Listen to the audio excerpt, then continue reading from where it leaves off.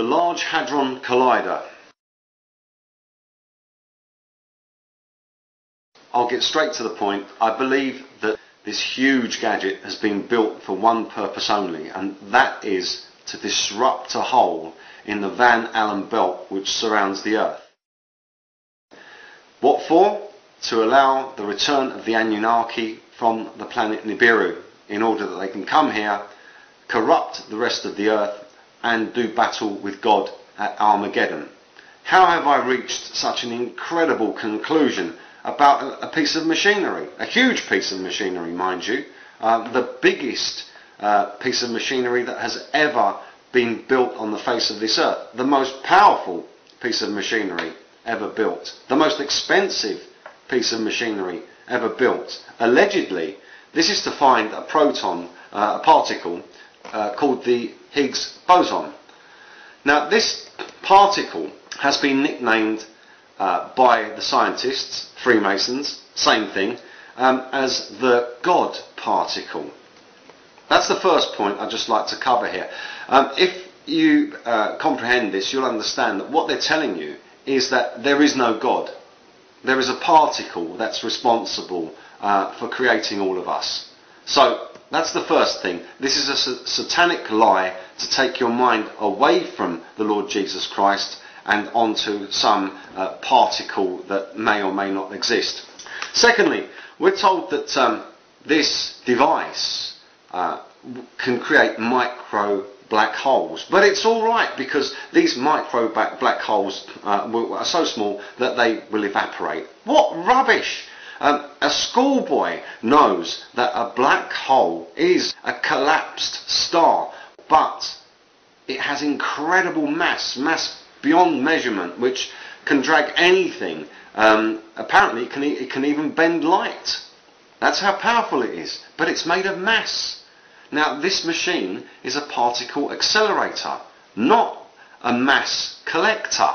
So it's not going to create a black hole. That's not possible. Okay, so they're telling us that micro black holes would appear. Rubbish, absolute rubbish. Don't believe it for a moment. Moving on to the next bit, we're told that it could open gateways, a Stargate, to another dimension, to another universe. Well, it depends what you comprehend as a dimension. Again, this is all deceptive. Let's just take one look here before I come back to this. 33 countries participated in the building of this device. 33 just happens to be the highest Masonic number. A coincidence, of course, just like everything else they tell us is a coincidence.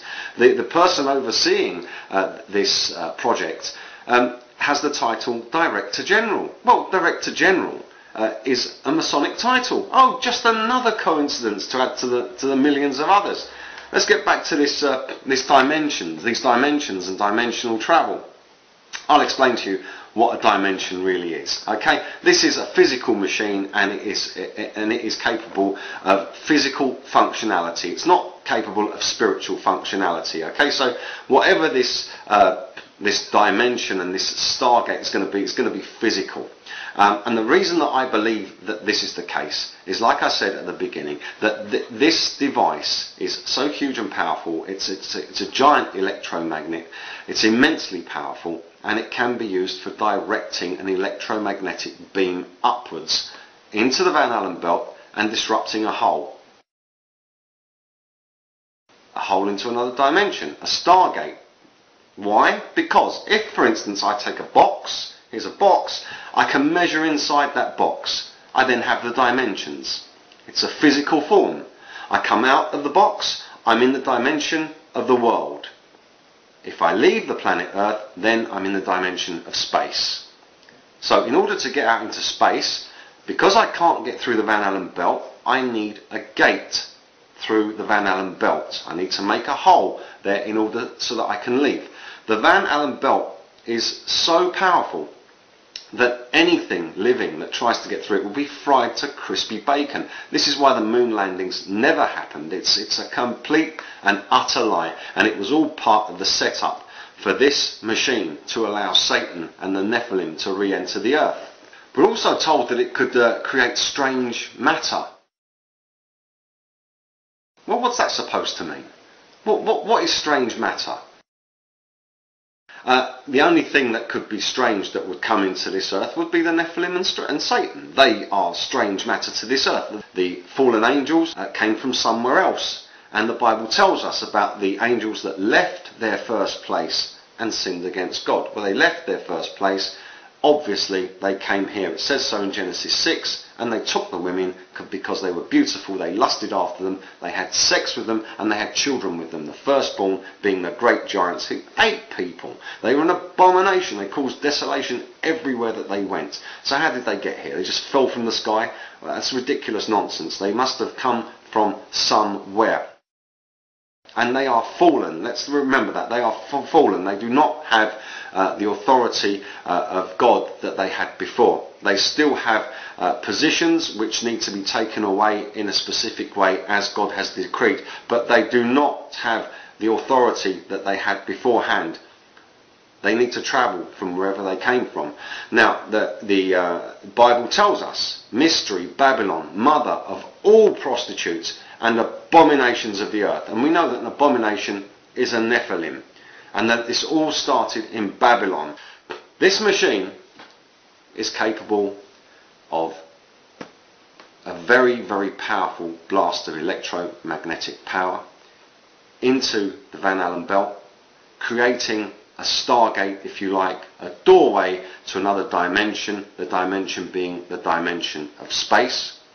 We all know, or we should all know, that Nibiru is back on its way. It's just around the corner.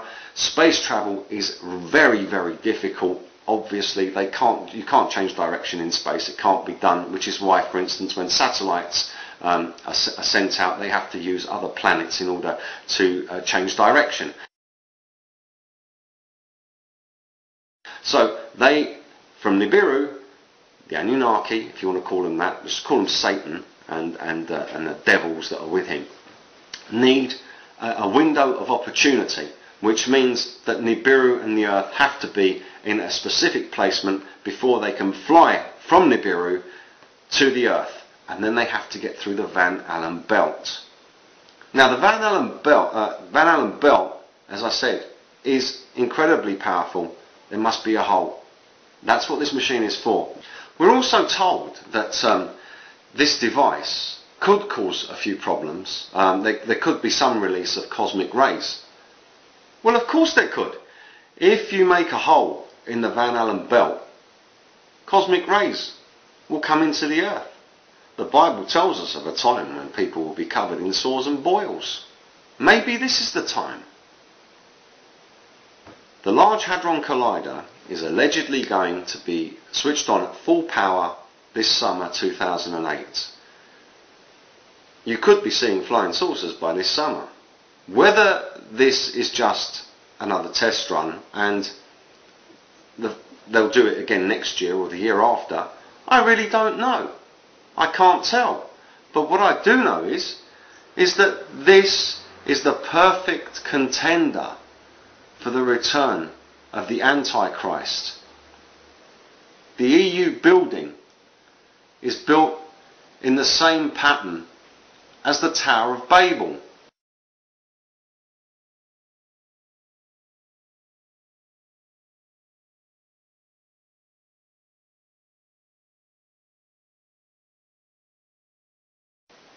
Doesn't that tell you a bit more? All of the European coins have blasphemous depictions on them. This is what I believe this machine is for. Your comments are very welcome. You can tell me that I'm nuts if you like. Let's hear a better theory.